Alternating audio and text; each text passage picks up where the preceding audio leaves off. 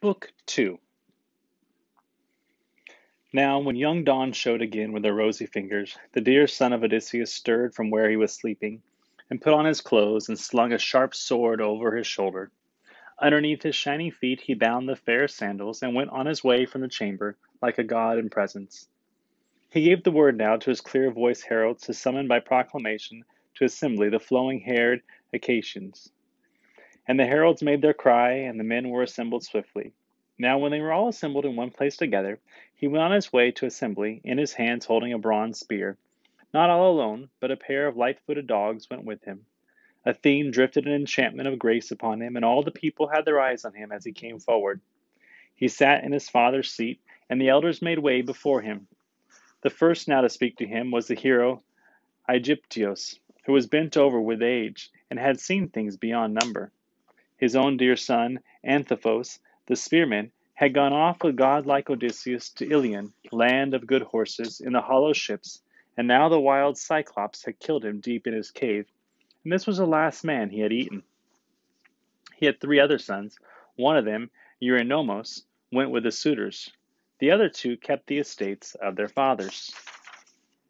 Even so, he could not forget the lost one. He grieved and mourned for him, and it was in tears for him, now that he stood forth and addressed them. Hear me now, men of Ithaca, and the word I give you.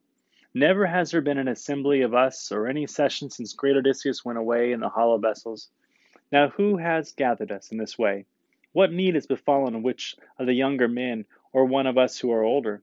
Has he been hearing some message about the return of the army, which, having heard it first, he could now explain to us? Or has he some other public matter to set forth and argue? I think he is a good man and useful, so may Zeus grant him good accomplishment for whatever it is his mind desires. He spoke, and the dear son of Odysseus was glad for the omen, nor did he remain seated long. His heart was for speaking, and he stood in the middle of the assembly. Their herald, Paesinor, a man of deep discretion, put into his hands a scepter. First, in answer to the old man, he spoke and addressed him. Old sir, the man is not far, but here. You yourself shall know him. It is I who assembled the people. To me this grief comes closest. Not that I heard some message about the return of the army, which having heard it first, I could now explain to you. Nor have I some other public matter to set forth and argue, but my own need, the evil that has befallen my household. There are 2 evils. I have lost a noble father, one who was king once over you here, and was kind to you like a father. And now here is a greater evil, one which presently will break up the whole house and destroy all my livelihood. For my mother, against her will, is beset by suitors, own sons of the men who are the greatest there hereabouts. These shrink from making the journey to the house of her father Icarios, so that he might take bride gifts for his daughter, and bestow her on the one he wished, who came as his favorite. Rather, all their days they come and loiter in our house, and sacrifice our oxen and our sheep and our fat goats, and make a holiday feast of it, and drink the bright wine recklessly. Most of our substance is wasted. We have no man here, such as Odysseus was, to drive this curse from the household. We ourselves are not the men to do it. We must be weaklings in such a case, not men well seasoned in battle. I would defend myself if the power were in me. No longer are the things endurable that have been done, and beyond all decency my house has been destroyed. Even you must be scandalized and ashamed before the neighboring men about us, the people who live around our land. Fear also the gods' anger, lest they, astonished by evil actions, turn against you. I supplicate you, by Zeus, the Olympian, and by Themis, who breaks up the assemblies of men and calls them in session. Let be, my friends, and leave me alone with my bitter sorrow to waste away, unless my noble father Odysseus at some time in anger did evil to the strong grieved Achaeans, for which angry with me in revenge you do me evil in setting these on me. But for me it would be far better for you to eat away my treasures and eat my cattle. If you were to eat them, there might be a recompense some day, for we could go through all the settlement with claims made public, asking for our goods again until it was all regiven. But now you are heaping me with troubles I cannot deal with. So he spoke in anger, and dashed to the ground the scepter in a storm burst of tears, and pity held all the people. Now all the rest were stricken to silence. None was so hardy as to answer. Angry word against word. The speech of Telemachus. It was Antinous alone spoke to him in answer. high-spoken in temperament Telemachus, Telemachus, what accusations you have made to our shame, trying to turn opinion against us. And yet you have no cause to blame the Achaean suitors, but it is your own dear mother, and she is greatly resourceful. And now it is the third year, and will be the fourth year presently, since she has been denying the desires of the Achaeans. For she holds out hope to all, and makes promises to each man, sending us messages, but her mind has other intentions. And here is another stratagem of her heart's devising. She set up a great loom in her palace, and set to weaving a web of threads long and fine. Then she said to us, young men, my suitors, now that the great Odysseus has perished, wait, though you are eager to marry me, until I finish this web, so that my weaving will not be useless and wasted. This is a shroud for the hero Laertes, for when the destructive doom of death which lays men low shall take him, lest any Achaean woman in this neighborhood hold it against me, that a man of many conquests lies with no sheet to wind him. So she spoke, and her proud heart in us was persuaded. Thereafter in the daytime she would weave at her great loom, but in the night she would have torches set by, and undo it. So for 3 years she was secret in her design, convincing the Achaeans. But when the fourth year came, with the seasons returning, one of her women, who knew the whole of the story, told us, and we found her in the act of undoing her glorious weaving. So against her will and by force she had to finish it. Now the suitors answer you thus, so that you yourselves may know it in your mind, and all the Achaeans you may know it. Send your mother back, and instruct her to be married to any man her father desires, and who pleases her also.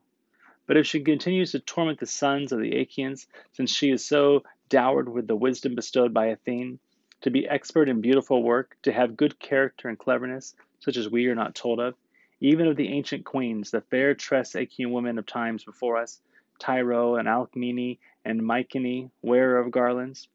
For none of these knew thoughts so wise as those Penelope knew. Yet in this single matter she did not think rightly.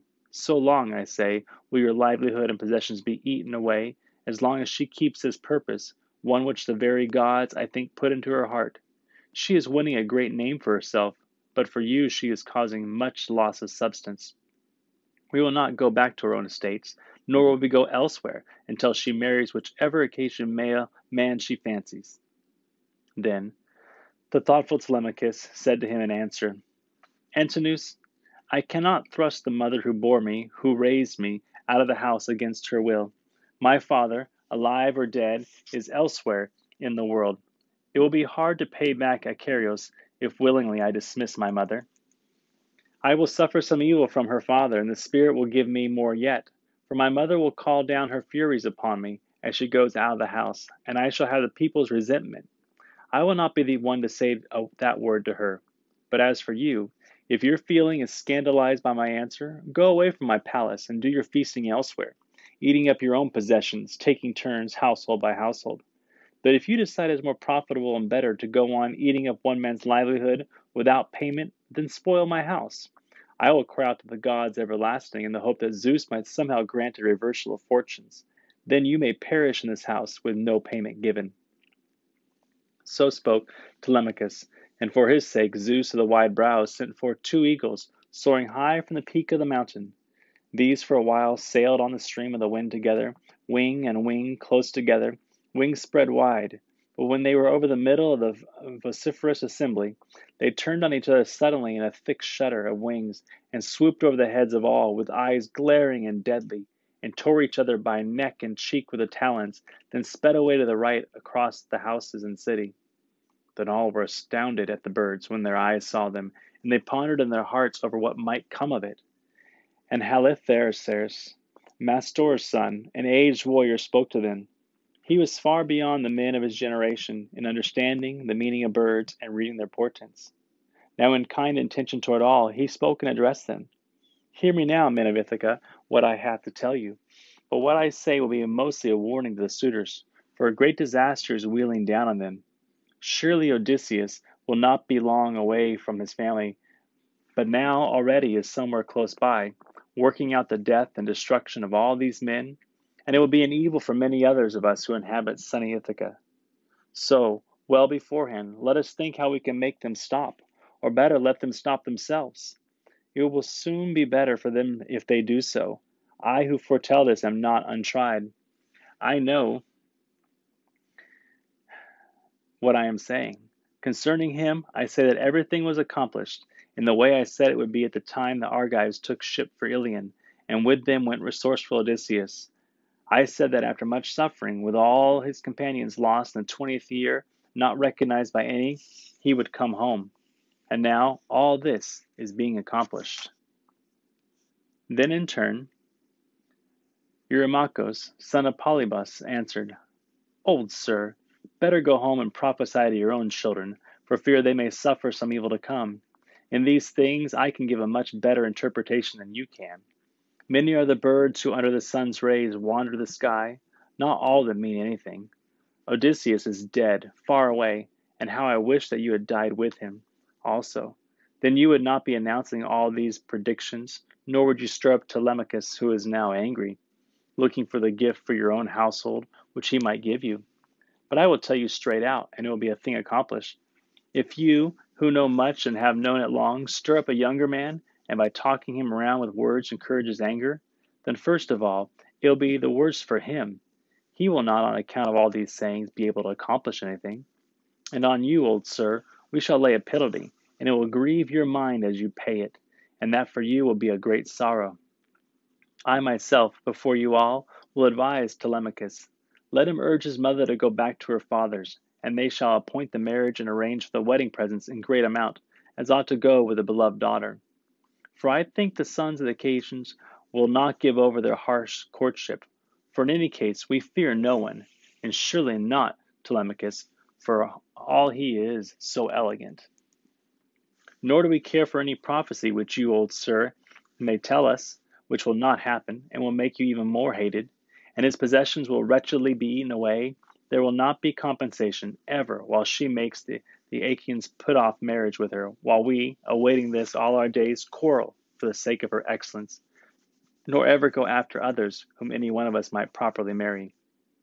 Then the thoughtful Telemachus said to him in answer, Eurymachus, and all you others who are haughty suitors, I no longer entreat you in these matters, nor speak about them, since by now the gods know about this, as do all the Achaeans.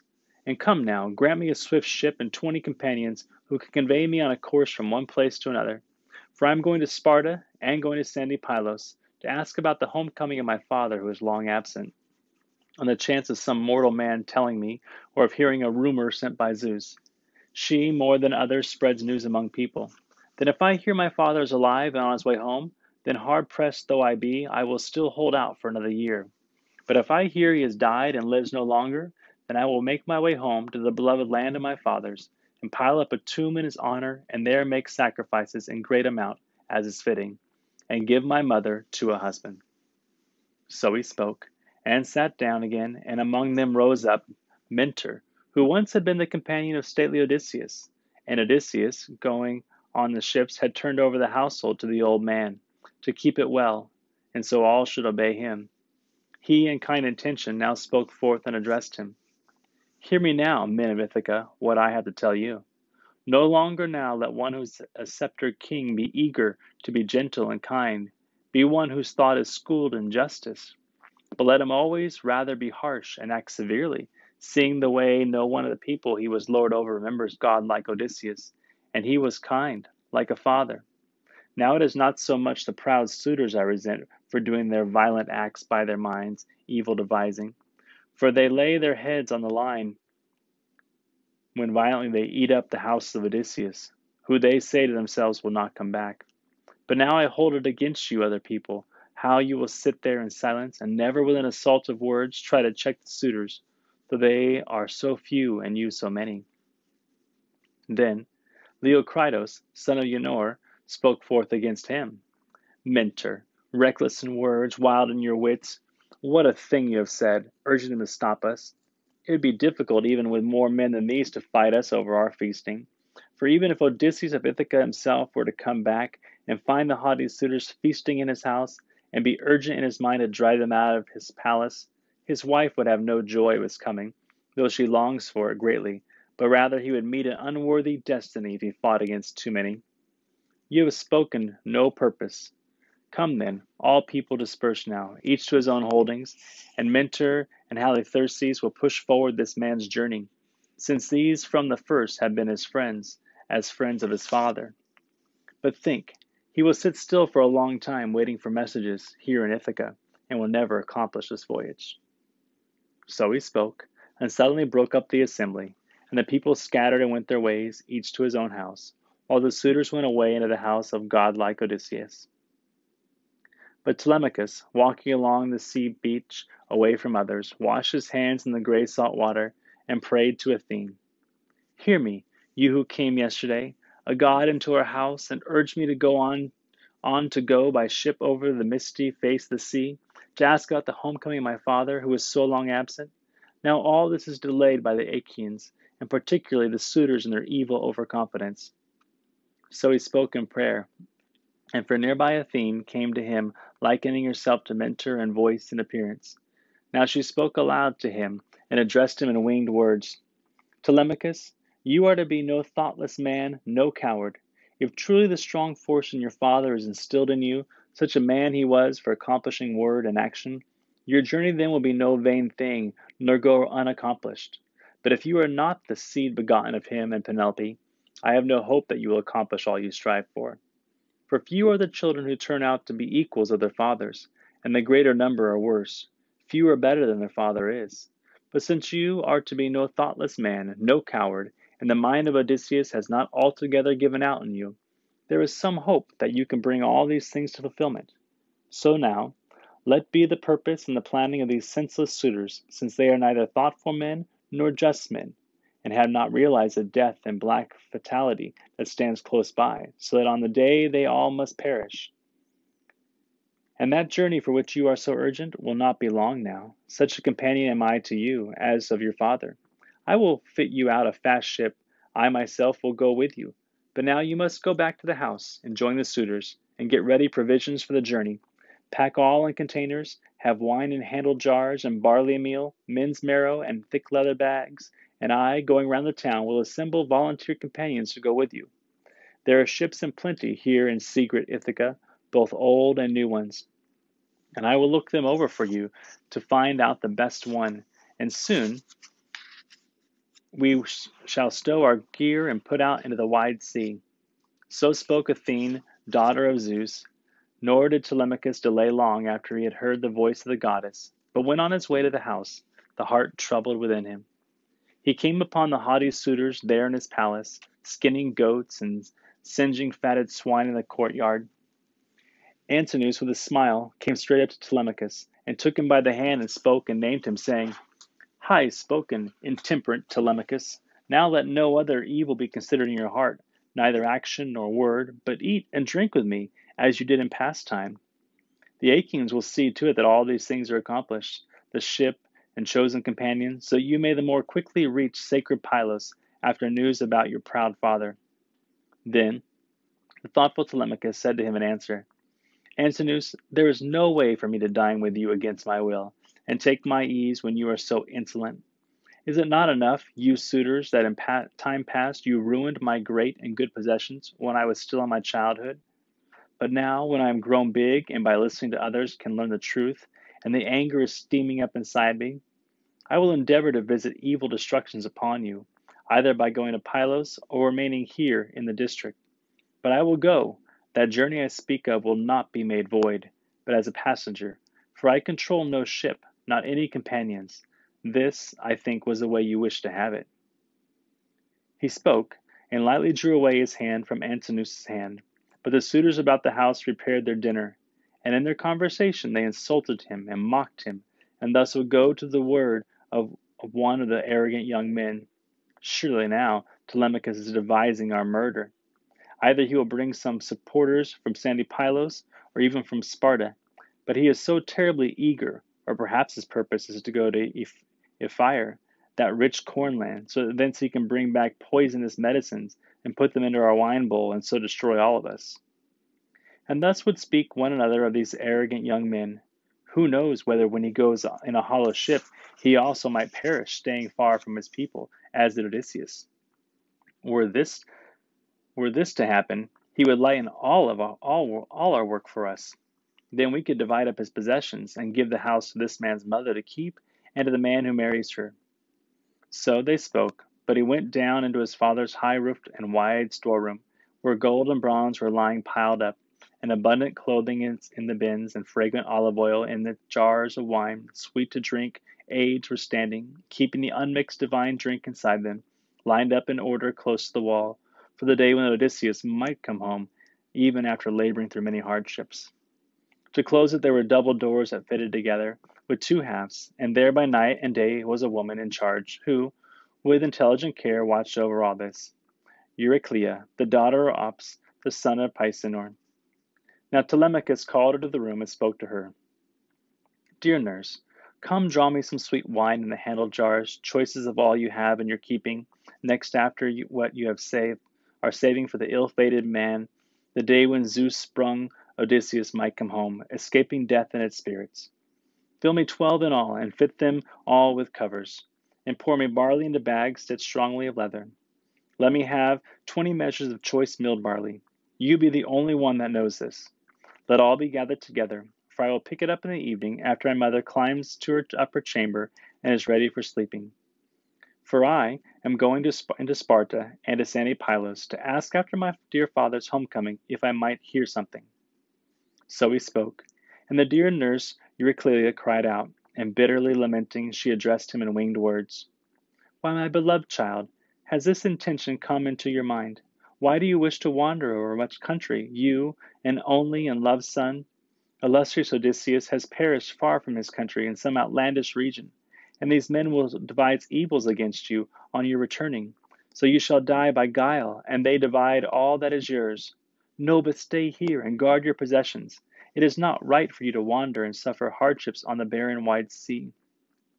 Then the thoughtful Telemachus said to her in answer, "Do not fear, nurse. This plan was not made without God's will.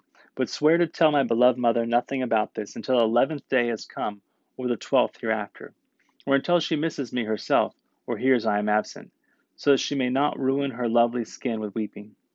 So he spoke, and the old woman swore to the gods a great oath. And after she had sworn to it and completed the oath-taking, she drew the wine in the handled jars at once thereafter, and poured his barley into bags stitched strongly of leather. But Telemachus went back into the house and joined the suitors. Now the gray-eyed goddess Athene thought what to do next. In the likeness of Telemachus, she went all through the city, and standing beside each man as she came to him, told them all to assemble beside the fast ship in the evening. Then she asked Noemon, the glorious son of Phronius, for a fast ship, and he with good will promised it to her. And the sun set, and all the journeying days were darkened. Now she drew the fast ship down to the sea, in her stowed all the running gear that strong benched vessels carry. She sat at the edge of the harbor, and around her the good companions thronged, and were assembled, and the goddess urged on each man. Now the gray-eyed goddess Athene thought what to do next. She went on her way into the house of godlike Odysseus, and there she drifted a sweet slumber over the suitors, and struck them as they drank, and knocked the goblets out of their hands, and they went to sleep in the city, nor did any one sit long after sleep was fallen upon his eyelids. Afterward, gray-eyed Athene spoke to Telemachus, when she had called him out from the well-established palace, likening herself to Mentor in voice and appearance. "Telemachus, already now your strong grieved companions are sitting at the oars, and waiting for you to set forth. So let us go, and not delay our voyaging longer." So spoke Pallas Athene, and she led the way swiftly, and the man followed behind her, walking in the god's footsteps. But when they had come down to the sea, and where the ship was, they found the flowing-haired companions there by the seashore. Now the hallowed prince Telemachus spoke his word to them. "Here, friends, let us carry the provisions. They are all ready and stacked in the hall. But my mother has been told nothing of this, nor the rest of the serving women. Only one knows the story." So he spoke and led the way, and the rest went with him. They all carried the provisions down, and stowed them in the strong benched vessel, in the way the dear son of Odysseus directed them. Telemachus went aboard the ship, but Athene went first, and took her place in the stern of the ship, and close beside her Telemachus took his place. The men cast off the stern cables, and themselves also went aboard and sat to the oarlocks. The goddess gray-eyed Athene sent them a favoring stern wind, strong Zephyros, who murmured over the wine-blue water. Telemachus then gave the sign and urged his companions to lay hold of the tackle, and they listened to his urging, and raising the mast pole made of fir, they set it upright in the hollow hole in the box, and made it fast with forestays, and with halyards strongly twisted of leather pulled up the white sails. The wind blew into the middle of the sail, and at the cutwater a blue wave rose and sank strongly as the ship went onward. She ran swiftly, cutting across the swell her pathway. When they had made fast the running gear all along the black ship, then they set up mixing bowls, filling them brimful with wine, and poured to the gods immortal and everlasting. But beyond all other gods, they poured to Zeus's gray-eyed daughter. All night long, and into the dawn, she ran on her journey.